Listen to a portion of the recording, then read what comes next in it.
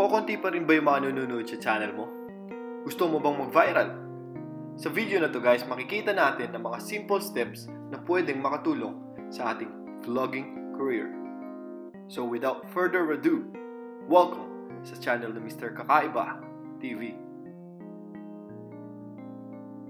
Meron tayong nahanap na 5 tips na pwede nating i-apply sa ating channel to achieve more exposure. Siyempre, nangunguna dyan ay ang content. Mag-search ka ng mga ideas or hot videos na sabay sa trending ng masa. Tulad ng Desera case, aneurysm, yung TikTok niya, at yung mga salarin. Isa lang yan, at marami pang ibang options.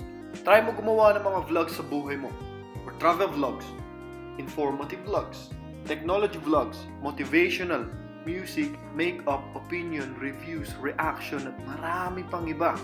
Invest ka sa mga gadgets at application for editing to have a better quality video. Put love, dedication, and full effort. In this way, magkakaroon ka ng emotional connection between you and your viewer. Number 2. Nandiyan ang blue hashtags. Paano ba ilagay at para saan ba to? Kapag pinindot mo yung blue hashtag sa isang video, lalabas yung mga videos ng other creators with the similar content, which means, again, more exposure. Paano ba ilagay ito? Simple lang. Punta ka sa channel mo, then select mo yung video na gusto mong lagyan ng hashtag.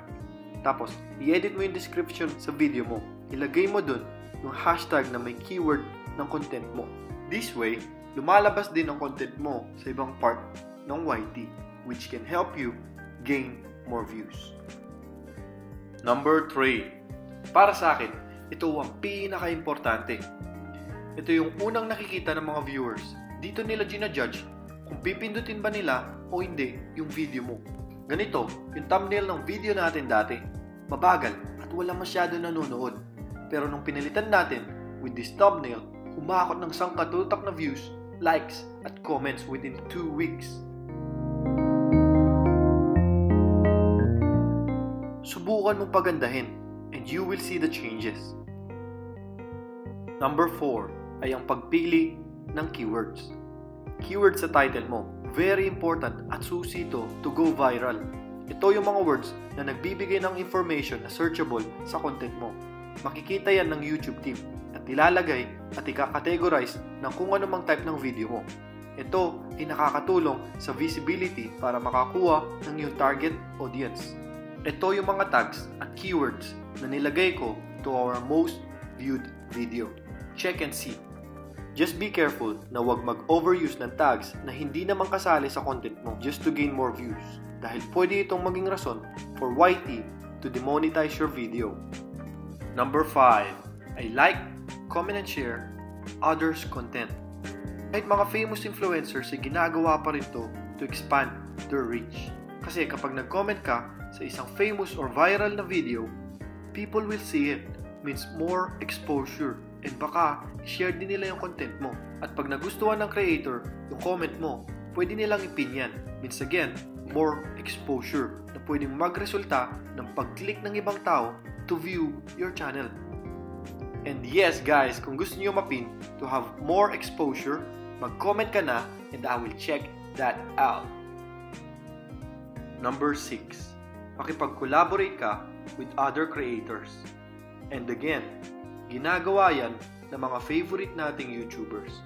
This is another way to gain new subscribers. Lalo na kung may friend ka na strong influencer. Do it for free. Adjust, invest, and learn from them. Lalo na yung mga mistakes nila. The best way to boost your account is through social media. Maging active ka, engage, and help other people. Hindi porke maganda yung video mo, ay magba-viral na. Laging tandaan, build your audience first. Very kakaiba, di ba? May nakuha ka bang new ideas? O baka naman may nalimutan akong ilagay? If you have any other things to squeeze in, i-comment mo na yan sa comment section below.